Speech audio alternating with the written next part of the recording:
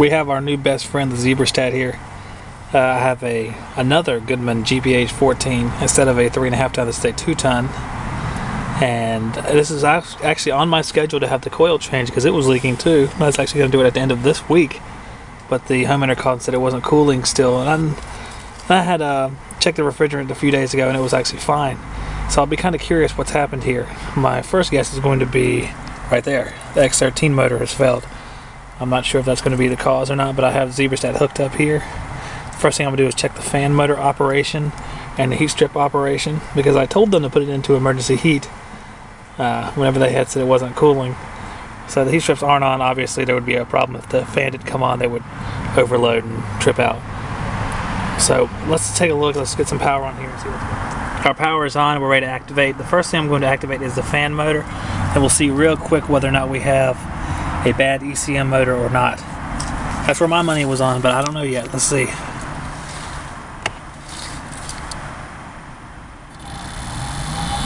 Alright.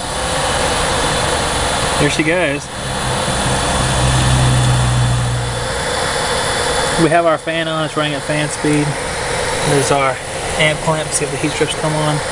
I'm going to hit heat strip wire. See what happens.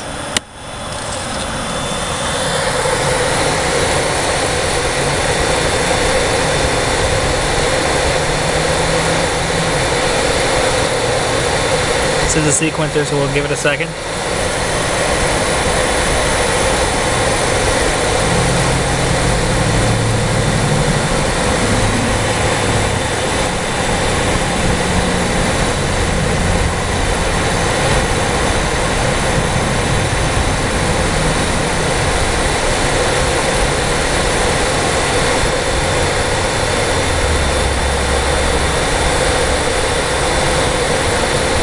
Too much nothing happening here.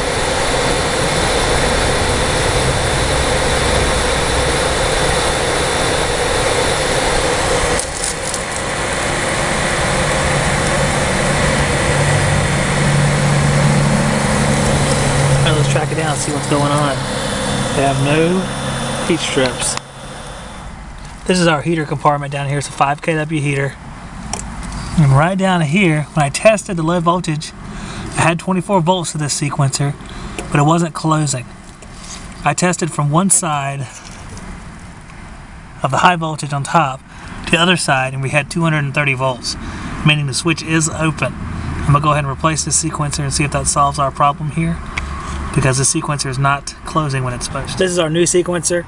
You see the bronze colored stuff at the bottom, the terminals. Those are low voltage terminals on either side. One will be common. One will be either your auxiliary or emergency heat, whatever you want to call it. Low voltage wire. Usually it's, on this particular unit, it's white, and the common is blue, but that'll be different from unit to unit.